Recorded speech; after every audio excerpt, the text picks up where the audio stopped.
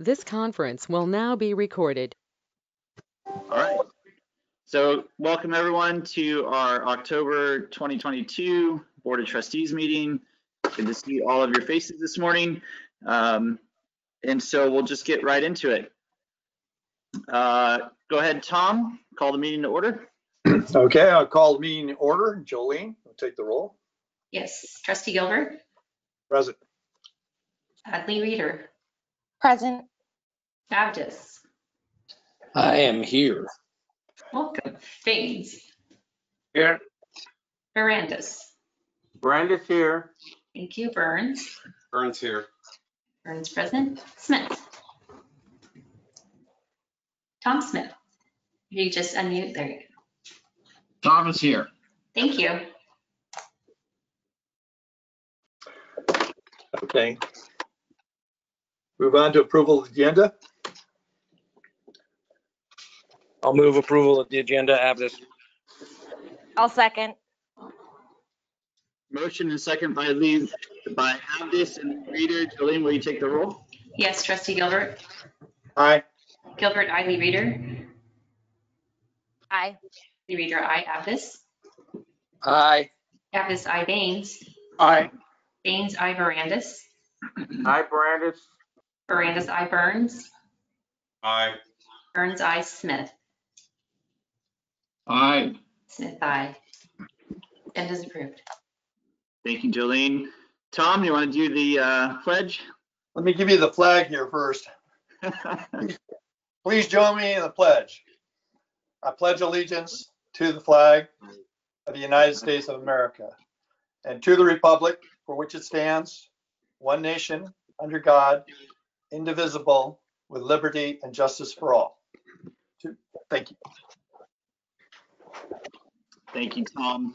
At this time, I'll take over. Item 1.5, any conflict of interest for any trustees on any items on the agenda. If you have any, please identify those now. Okay, hearing none, we'll move on. Item 2, there are no scheduled presentations this morning. Item 3, public comment. The public's welcome to make comments on any items not on the agenda, for which they would have 3 minutes to speak on those comments. The board will receive them and listen, but there will be no back and forth per the item listed here. So if there's anyone from the public that would wish to speak now, you have an opportunity.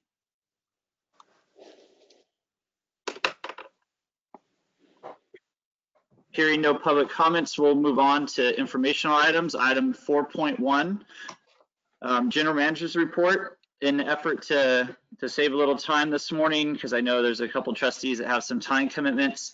I have nothing to add aside from been spending a lot of time this past month on the fee, the For Natomas program, and ballot for the trustee election and getting those materials out. I do believe that the trustee ballots will be placed in the mail today, if not already last night. So they were printing the ballot and voter guide, and so the trustee election ballots and voter guide should be arriving in our constituents' mailboxes as early as possibly tomorrow, and by no later than early next week. So with that, I'll take any questions on the information provided in the GM's report. Kevin, this is Chris. I just wanted to do a shout out to Jolene and Christina for all their hard work at the Pops in the Park. They did a great job representing the district. All the stuff they ordered and were handing out that they took care of was a big hit. And in fact, I think Jolene, I think there's another event this weekend if board members are interested. Jolene may have more information on the flood fair, I think, down at Marina Park, but I just want to say they did a great job being the forward-facing representatives for the district. Thank you, Chris. Yeah, there is a high water jamboree this weekend at Marina Park, and the district is going to have a booth, and so appreciate that, Chris. And I know you were at the Pops in the Park event as well. And so, yeah, Jolene and Christina, thank you so much for attending that and setting up for this coming weekend. Any other comments or questions on the GM report? Okay, hearing none, we'll move on to the operations manager's report. Unfortunately, Gabe's not joining us this morning. He took a little vacation right before flood season kicks off. He's been working really hard, and so I'm happy to answer any questions on the ops report. I do want to share with all of you that we did the Steelhead Creek cleanup in coordination with the Central Valley Regional Water Quality Control Board this week. The very first day, which was Monday, we removed over 10,000 pounds of trash from one campsite on the Natomas East Main Drain, Steelhead Creek. And so we continued all the way through Thursday. Gabe and Tony are going to be working on getting all the stats and statistics and putting together a report that we'll be happy to share with you in November at our November board meeting on the success and results of that cleanup with pictures and data about that cleanup. So that's, I think it's now our 4th year of doing that in concert with the Central Valley Regional Water Quality Control Board. It is successful. Unfortunately, the stuff comes right back, and so there's a longer term issue that we need to correct, and we've been working with the city and county as well as statewide to try to fix this issue. Unfortunately, there's no immediate silver bullet for us, but we're doing all that we can at this moment given the resources and tools we have, but we'll continue to push that forward because 10,000 pounds just in one morning is just extreme. But fortunately, that debris was removed, won't go down into the Sacramento River and out to the bay when we get our first flush. So want to just on record thank Gabe and Tony for their work and the Central Valley Regional Water Quality Control Board and supporting this effort and providing other resources for us to do that cleanup. Any questions on, and then the pictures here that Gabe provided, we did also do a cleanup on a Saturday. The crews went out, we set up, Gabe coordinated a cleanup with some Garden Highway residents and Sacramento Pick It Up. And we did a cleanup on Saturday, I think it was 2 Saturdays ago. And so the pictures in his report are just some of that effort and work in partnership with the community and removing the trash and debris along Garden Highways. So this is something that we've done for 2 years now, and we'll probably do it a little bit more, 2 or 3 more times. You can just see the amount of trash and debris that's being collected, and we're hauling it off for them and just trying to be good partners in the community.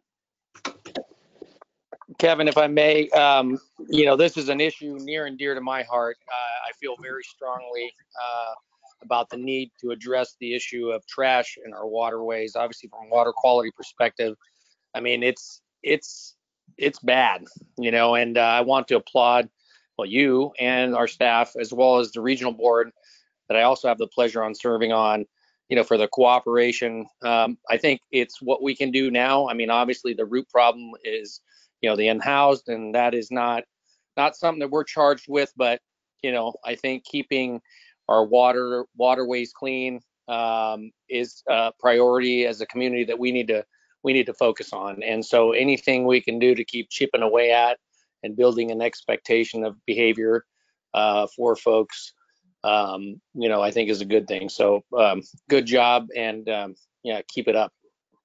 Yeah, thanks, Nick. And I want to commend our board, all of you, for supporting us in this effort as well.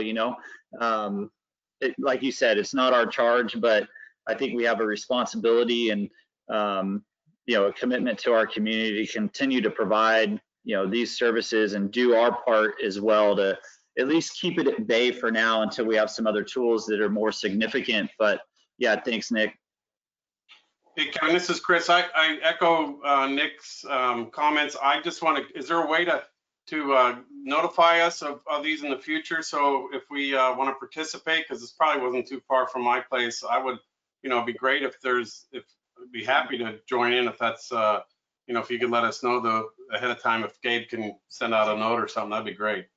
Yeah, Chris, absolutely. That SAC Picks It Up, I believe, is the organization's name, and you can get onto their social pages or join up with them. They do it all the time, at least once or twice a month, I believe. But I'll send you the contact information. And it's not just on our, RD1000. They work with other agencies as well. And so if people want to volunteer, maybe we start promoting that as well, and just recognizing and get more volunteers out there through our, modest social media presence at this point. But we can also promote that as well if that's something the urbanization committee wants us to do.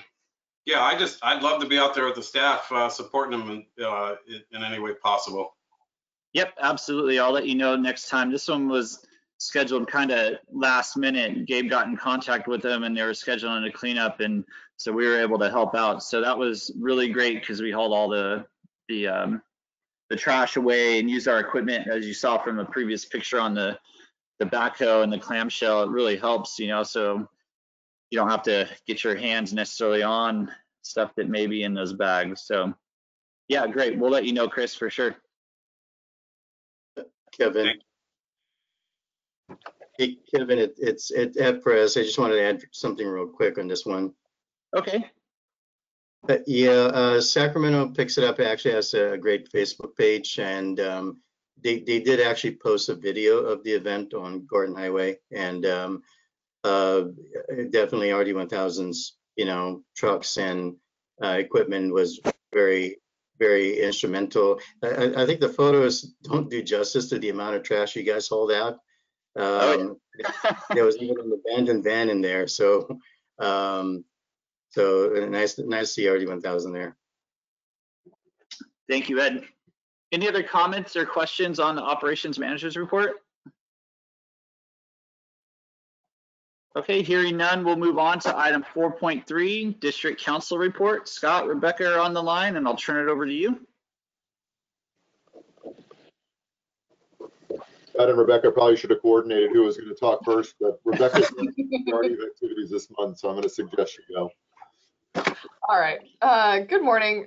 So as Kevin highlighted for you, big activities really are your upcoming election. A reminder for folks who are either running or all of you who are running, really the whole board. The election will be in early November, but we do manually count ballots through the RD's, the water codes process for elections. And so we won't have a result on election night, most likely. I wouldn't expect that to happen until, up to a week after the election itself. We'll certainly, hopefully, be able to update you at your November board meeting about status. And you'll see notices from the district about when we've got a time to count ballots and the like. But in the meantime, please make sure you've got your ballot, send it on in and take care of it. And we'll look forward to a successful election. Thanks, Rebecca. And as I do want to note on the GM's report, or just to remind the trustees, that our next board meeting is moved back 1 week due to Veterans Day. And but the trustee election will be on November 8th. And hopefully, as Rebecca mentioned, we'll be able to get all the ballots counted. Last year, it took us a lot longer than we anticipated because we received over 4,000 returned ballots. This year, with all of our outreach and everything else and more presence, we'll probably get more than I said last year. In 2020, we'll probably receive more return mail-in ballots this time around. Fortunately, it's a parcel vote, so those go a little quicker. There's not as many votes as the assessment side and trying to do the math. So anyway, November 18th is our next Board of Trustees meeting, but the trustee election is November 8th. Thanks, Rebecca. Scott, do you have anything to add? I'll only note that I've been providing some support to the district on issues of homelessness and also on issues of enforcement, and we'll talk about that a little bit during the closed session today. Thank you, Scott. Any questions for Scott or Rebecca? Hearing none, we'll move on to consent calendar. Items 5.1, 5.2, 5.3, 5.4, 5.5, and 5.6. I would entertain a motion unless someone wants to pull one of those items. I entertain a motion for approval. I move to approve the consent calendar. Second, Burns. Motion by Lee Reader, second by Burns. Any public comment? Hearing none, Jolene, will you take roll? Yes, Trustee Gilbert. Aye. Gilbert, I. Lee Reader. Aye. Lee Reader, I. Abdus. Aye. Abdus, I. Baines. Aye. Baines, I. Barandis. Aye. Barandis, I. Burns. Aye. Burns, I. Smith. Aye. Smith, I. Consent calendar is approved. Thank you, Jolene. On to item 6.1 on our scheduled calendar, insurance renewal. Annually, the district goes through an insurance renewal process in this timeframe, usually due by the end of October. A little bit of a change this year. Our current insurance is going through recertification through the California Insurance Board and has not been approved yet. So we have to go to an alternative insurance provider, but still equally as good, same coverages, everything. In fact, maybe better, but it's a joint powers authority. So we'd be entering into a JPA for our insurance renewal this time, but it's the only product available on the market for us at this time for what we need. The main point, and this was reviewed by the legal committee, 2 weeks ago now. And so the only downfall, and I don't know if it's really a downfall, is that we have to sign up for a minimum of a 3-year term. And so this insurance renewal, which expires tomorrow, our current insurance expires tomorrow. We need to get this in today if approved. Otherwise, we'd be a little bit liability risk if not approved. But we have to, just so the board knows, we'll have to sign up for a 3-year term. There are some exit clauses in the Joint Powers Authority. If rates increase over 15% in any 1 year, we can petition to get out of the joint pool. Otherwise, things just move forward. The increase this year is consistent with what we budgeted, about 13% in our budget that we approved in July. The first step, though, would be to get the agreement signed by the end of today and shipped off to our broker. We'll get enrolled. There's 2 different agreements we need to sign. We'd get enrolled, and then there's a term because their renewal process for the joint pool is in April of every year. And so we'd have a 4 months, 5 month, 6 month lag.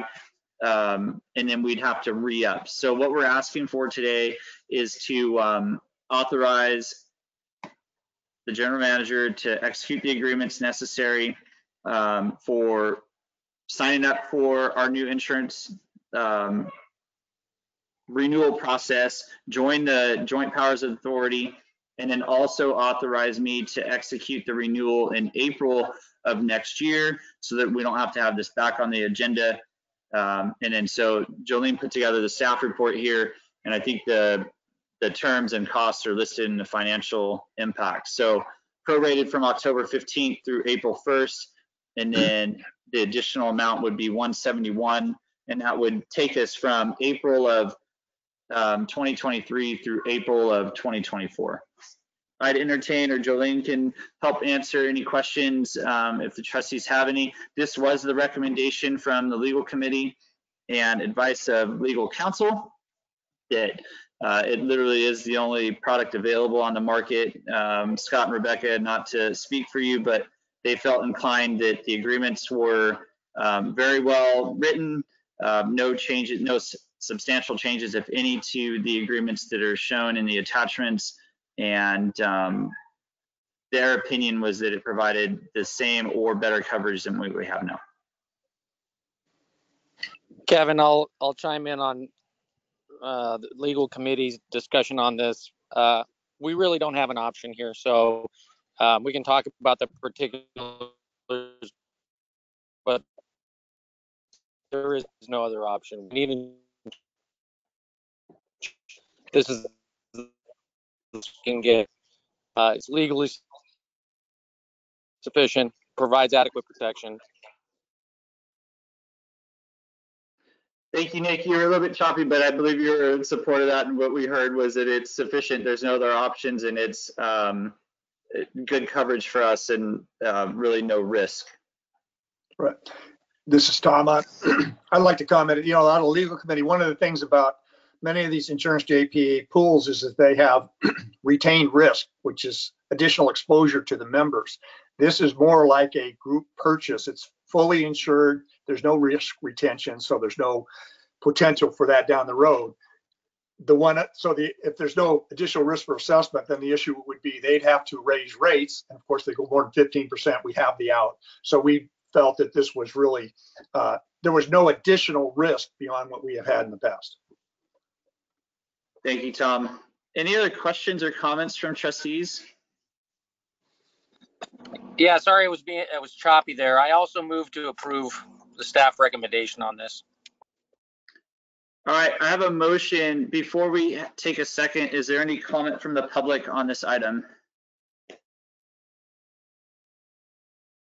Hearing none, we have a motion to approve by Trustee Abdus. Is there a second? I'll second. Second by Lee Reeder. Jolene, will you take roll? I will. Trustee Gilbert. Aye. Gilbert, I. Lee Reader. Aye. Lee Reader, I. Aptis. Did we lose him? I think it's an aye. He made the motion, so Okay. I don't know, Scott, Rebecca, yeah. Okay, thank you, Baines. Aye. Baines, I. Barandis. Brandis, aye. Barandis, I. Burns. Burns eye. Burns, I. Smith. Aye. Smith, I. Thank you. Motion's approved. All right, thank you. Motion's approved. So Nick did just leave and now he's come back. So he has some connectivity issues. At this time, we're going to move, any comments or questions on item 7.1.1 legal committee, committee meeting reports. We had 2 legal committees and the executive committee. If there are no questions, we will, or other trustees' comments, we'll move into closed session. This is Tom. Can I just ask quickly, is there a calendar? I see I'm on 2 committees and they didn't have any meetings last month, but I don't have any of these on my calendar. Right, the committee meetings are scheduled on an as-needed basis. There's no set calendar for them, although there are some questions or recommendations from other trustees to have at least quarterly meetings. The urbanization committee meeting does meet quarterly. That's the one that's pretty scheduled, but we, based on everyone's schedules, it's not something that we set on the calendar to say the 3rd Thursday of every month or every quarter. So they're on an as-needed basis, but at least quarterly we meet with urbanization, which is one of the committees I believe you were assigned to. And so as those come up, I'll give you at least like 2 weeks advance notice to try to schedule something that works for everyone. Okay, thanks, Kevin. You're welcome. Chris, did you queued up your mic? Did you have This was good. She's gonna kill me, but I want to wish Jolene a happy birthday today. Thanks, Chris. Happy birthday. Happy birthday. At this time, we'll move into closed session. So members from the public, I would ask that you exit the meeting and we will then lock the meeting. You're welcome to rejoin with the same link. I think, Ed, you're the only one on here. So if you leave and come back in like 3 minutes, you'll be placed into a waiting room. So just log back into the same login if you want to hear the report out from closed session. Thanks, Kevin. I think I'll just bid farewell to the board. So good luck in your closed session. All right, Ed. Have a great afternoon and good weekend. All right, Jolene, Christina, you guys can log off as well.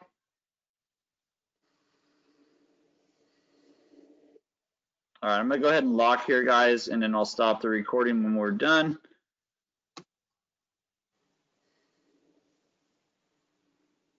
Okay, it shows we're locked. I'm gonna turn off the recording.